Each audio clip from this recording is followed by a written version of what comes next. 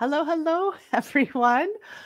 Wow, the weeks go fast, don't they? And I'd actually gone out to grab a glass of water and I walked in my office without it. So hopefully I'll be able to make it through this session today without too much issue. But thanks for joining me on this Wednesday afternoon, last Wednesday of October.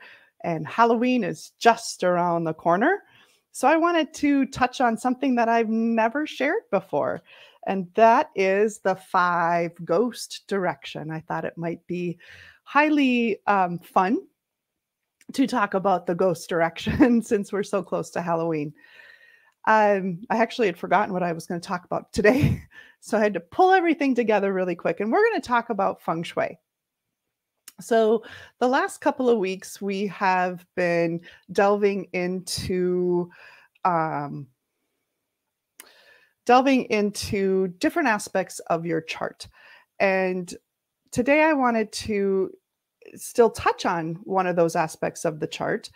But first, I wanted to say, if you're finding these live events, whether you're watching live or in person, I see that there's quite a few people that watch the rebroadcast of this.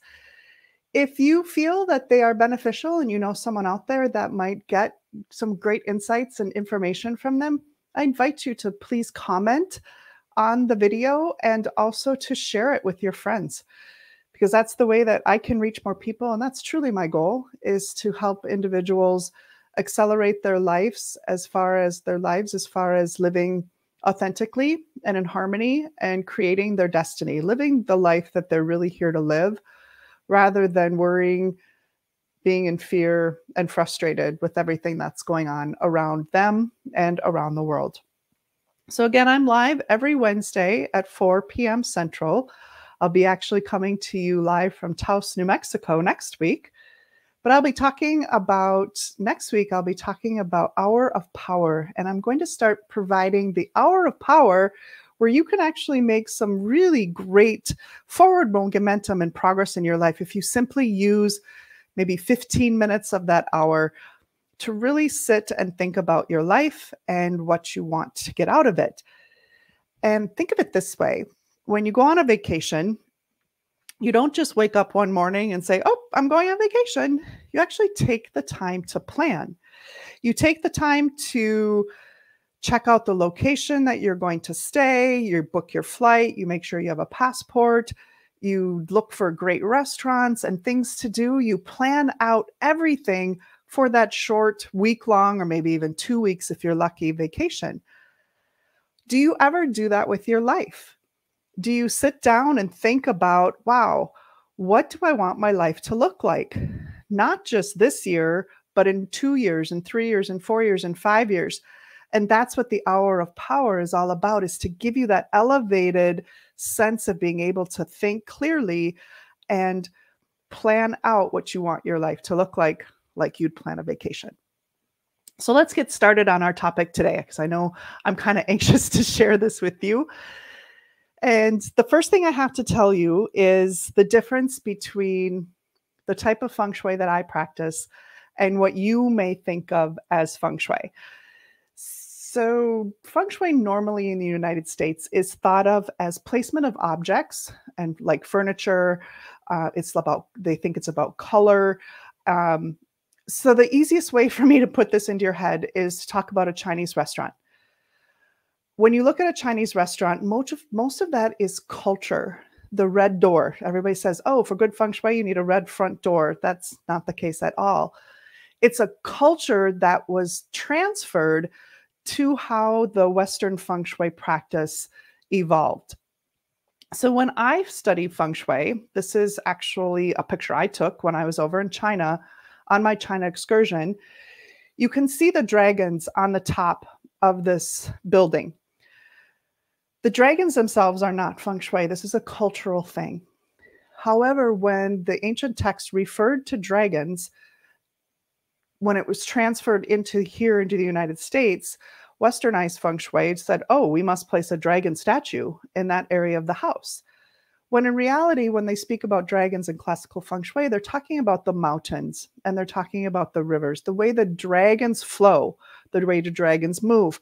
It's the way the energy is and the chi is flowing around those mountains. So when we were tested in my high-level classes to get our degrees, one of our tests was on this huge shopping complex that was being built. All we had was this model and the building site. And we had to choose the best feng shui location for the pseudo client in this building so that they would have a very successful store, a very successful retail shop. Most of our time was spent analyzing the property, which you can see here that was under construction at the time. But in the background, you can see the hills in the background, and those mountains go off in the picture off to the left, upper left-hand corner.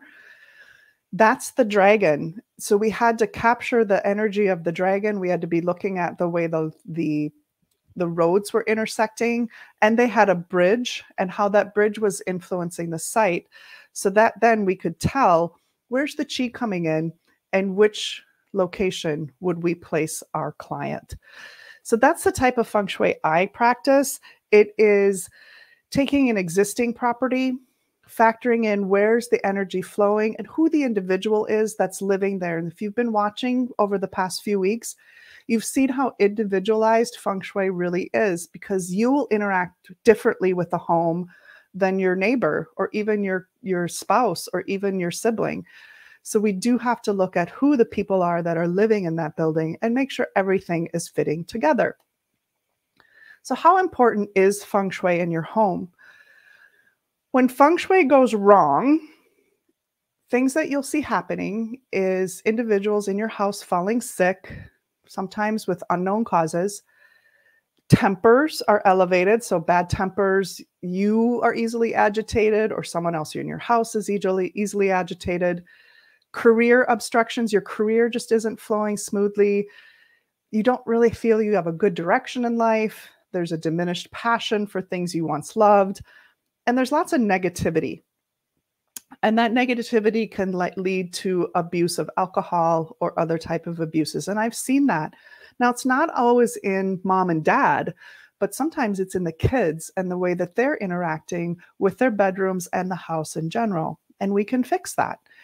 When feng shui is good, and there's no such thing as perfect, when feng shui is good, what you will experience is positivity and vibrant energy. Opportunities seem to fall in your lap. Serendipity happens. You get support from helpful people around you. Recognition is easier to come by. You have a lot more peace and ease in your relationships, more happiness and fulfillment, and protection from serious things around you, serious calamities. Your house can actually play a role in keeping you healthy, even when we have a pandemic like's going on with COVID-19. So today I wanted to talk about the most important areas of your home, but let me just tell you this quick story about serendipity. Whenever I tell this story, people are like, you've got to be kidding. That happened. And I said, yes, it happened. So we set out to sell our house in far western suburb of Minnesota. And we knew we wanted to rent. So we set out to sell the house, and it took a really long time. We had listed it, it didn't sell. We had listed it, it didn't sell. We listed it, and didn't sell. Now you may say, well, Amy, you're a feng shui practitioner. You should be able to help it sell. Yes, however, there was something bigger at play here. So we put it on the market last spring, so spring of 2020. It was February. On the same day we listed it, now we had been trying to sell it for the 9 to 10 months prior, and nothing. We'd had it off the market for 10 days. All we did was we got rid of a couple pieces of furniture and painted. We didn't change the price. The day it was listed, we had our first offer. By the end of the week, we had 4 offers. We chose the offer, and we were to close the end of March of 2020. So then the scramble began. Where are we going to go? Because we didn't have a place at that point. So we quickly found a place to rent, but it wasn't going to be ready until May. And we thought, oh boy.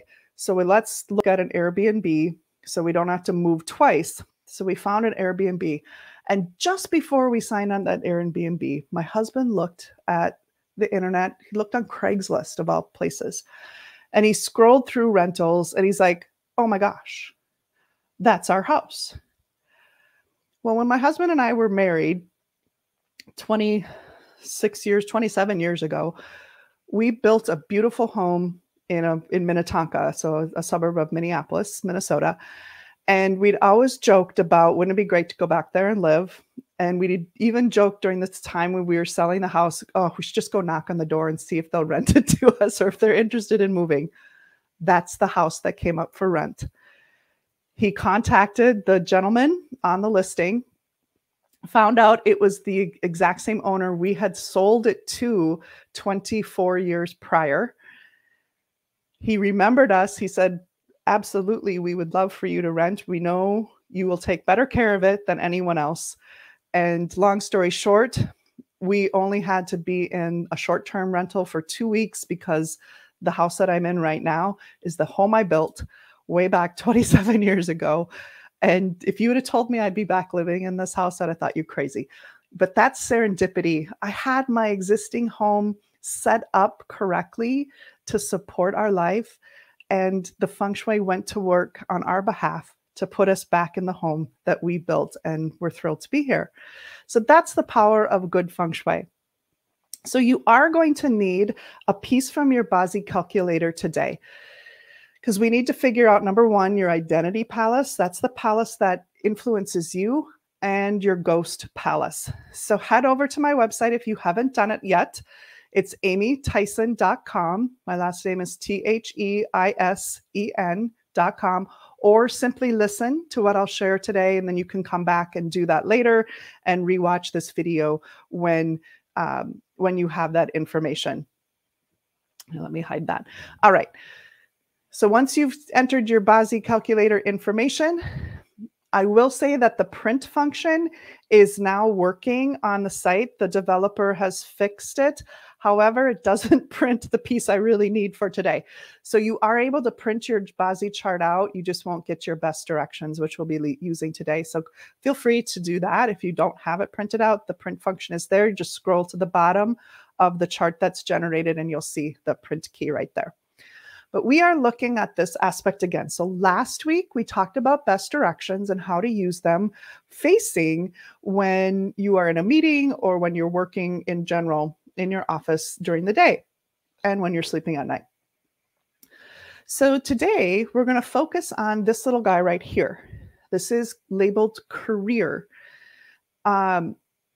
And this is the fourth direction noted on your personal report. So the fourth direction under your lucky directions is the one we're going to pay attention first. This is called your identity palace, and it is the single most important area of your house. It governs who you are. It also governs your intelligence and how you view yourself. So it plays a significant role in your self-confidence and your self-esteem. So if you live in a house where your self-esteem palace or your identity palace is missing, it means you're not going to feel like you belong in that house, or you're not supported in the house, and you're going to find it harder to connect with the rest of the family in your home. And I've had clients where this has been the case, where their personal identity palace is missing, and they always just feel uncomfortable. They want to come home and be able to relax after a long day of work. But when they get there, they just don't feel it. So if this area of your house is gloomy, or it's cluttered, or it's clogged up with negative formations that are affecting it, you are going to be gloomier. You're going to be a gloomier, more negative version of yourself. So we want to make sure that you are finding your identity palace and make sure that you are, that it is intact, because if it's not intact, you become negative and more argumentative, and you have a harder time learning and moving forward. All right, so the example I just presented, This individual's identity palace was north. All right. So north, if we were to look at this house, the reference point is the center of the house. North in this house is this triangle right here. So this individual would actually have a really nice intact north section of the house. So they'll feel rather comfortable. They'll feel like they can relax here. So then step 2 is to actually go to the identity location from your chart in your house and make sure that it's clear, it's not cluttered. You can place items and pictures and things to remind you, things like posters or pictures of people you admire or your mentor, people or things that you've won, awards or recognition that you've received. Make that area a personal kind of pump up area in your house to keep your energy high. So once you go to that area of your house, just look around. If it is cramped or crowded, or it's a back entry that happens to collect all the shoes, do your best to clean it up. Then I want you to look outside. What is outside that area? So you're actually physically looking out the window, or you're going outside and you're looking around. Do you see a cell phone tower, a water tower? Do you see a dead tree? Do you see lots of overgrowth? Is there something like a sharp object pointing at that area? If you have something like that, it's going to affect who you are as a person.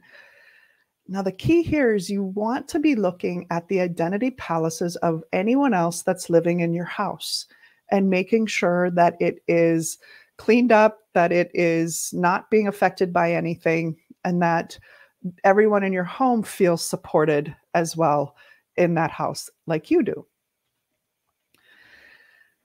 Once you clean that up or recognize that you have your identity palace, what you will see is you'll be able to gain more clarity, and you'll be able to overcome your limitations. So if you're seeing one of your kids having a harder time in school, or maybe your spouse is having a hard time getting recognized, take a look at the identity palace and how it expresses in your personal house. That could be all that needs to be fixed. So I'm going to give you an example of this house. Notice all of the missing areas in this house. And L-shaped houses are very common. And for those of us that live in cold weather climates, our garages are attached to the home, oftentimes as an offshoot from the house. And this can cause missing sectors.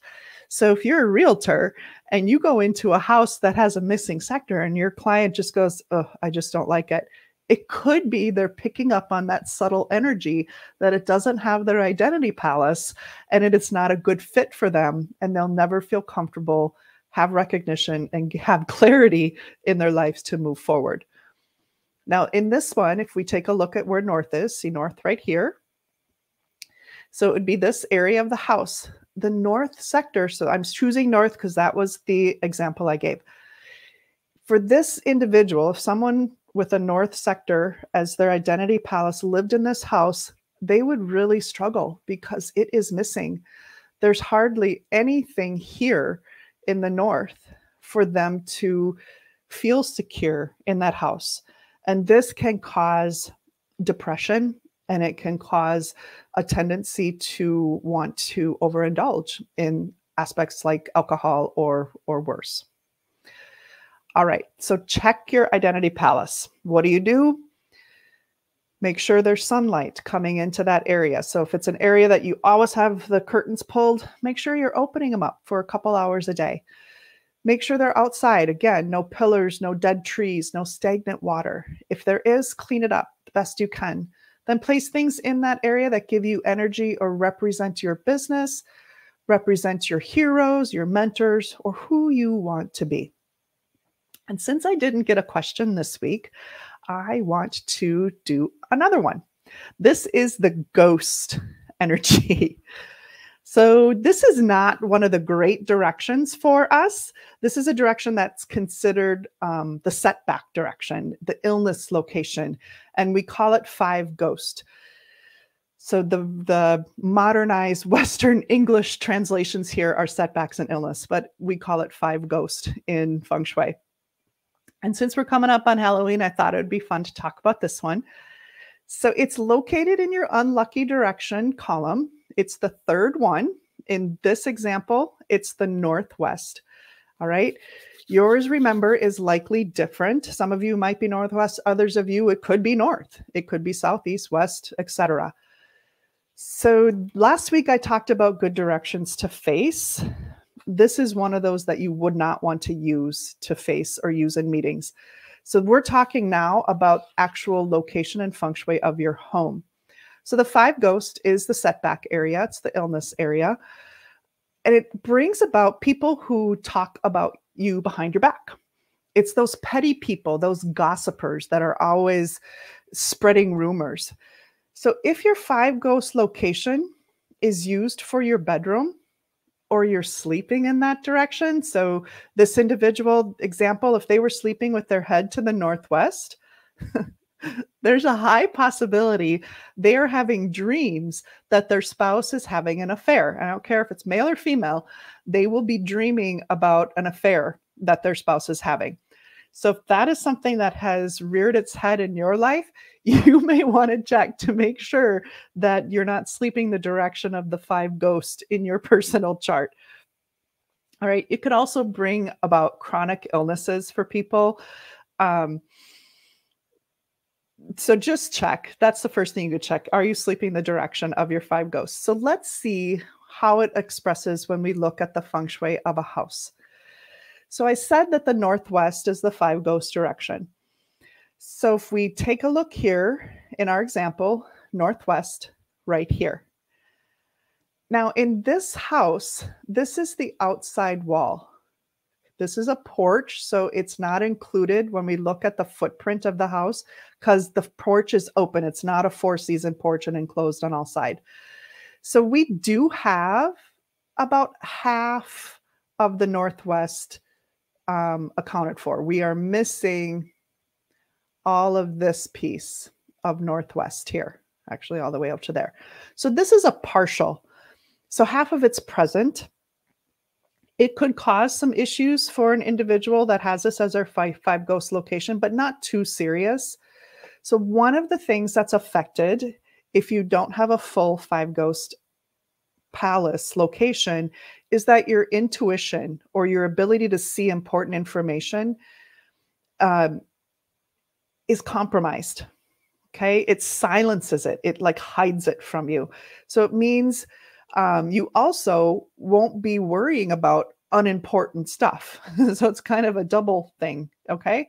So when your five ghost palace is intact, your intuition will come up. You will have the ability to get those aha moments more easily, and you'll be able to not think about things that are unimportant.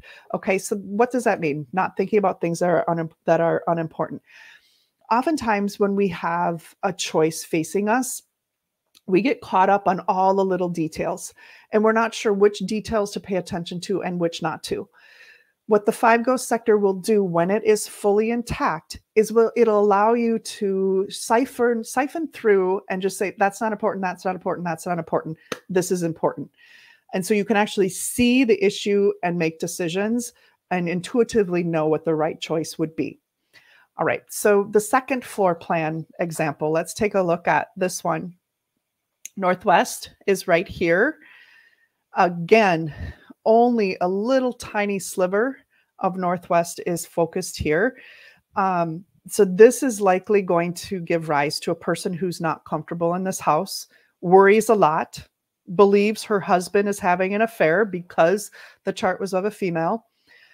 Overall, this house is not a good fit for this female.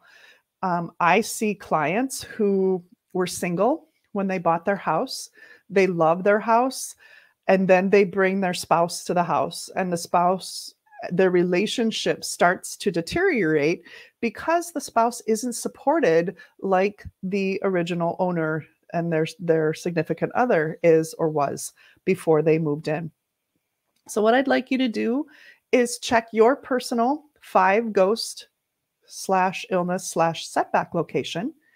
Number one, make sure it is present in your home.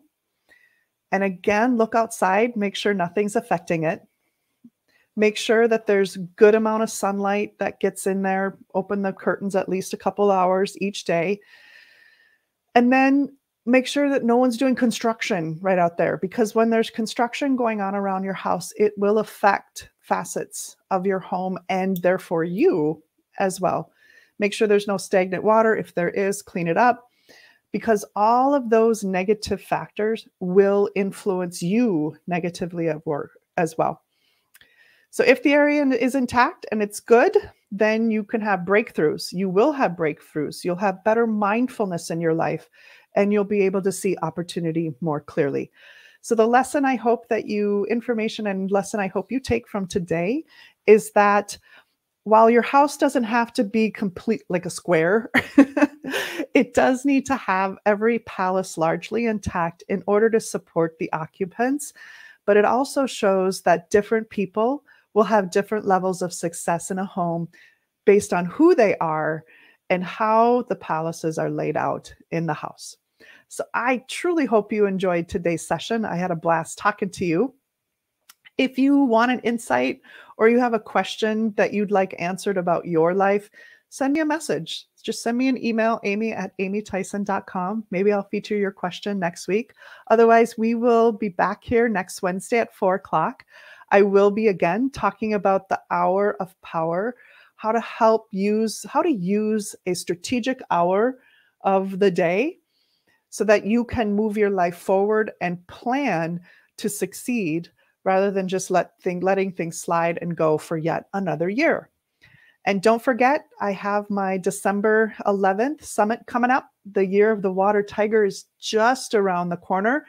We're going to be feeling that tiger's energy start to come in pretty quick here, mid-November. We're going to start to see some shifting going on with ox slowly leaving and tiger coming in. By December, January, and then February 4th is the beginning of the tiger year. So what else is coming? We've got an eclipse coming on December 4th, and that's going to influence us and what happens in the year of the tiger. If you'd like to find out what the tiger year 2022 holds for you, sign up for the December 11th event. And I'm also going to put a very special link in the comments of these videos this week. And it is a link to get the download of all 4 free ebooks off my website, along with a 7-minute connection meditation that I've been using it several times now. If you've ever feel a little irritated or just bummed out about something, you take that 6 or 7 minute and do that meditation. And it's amazing the difference that you feel once you've done it. So I'm going to give that as a gift as well. So I'll pop that in the comments section as soon as we wind up today's broadcast. And if you found this beneficial, liked the information, I invite you to please help me spread the word and get this information into the hands of other people that you think could benefit and enjoy it simply by sharing these videos. But give me a comment and I will see you here next week. Thanks for watching, everybody, and have a great rest of your week. Bye-bye.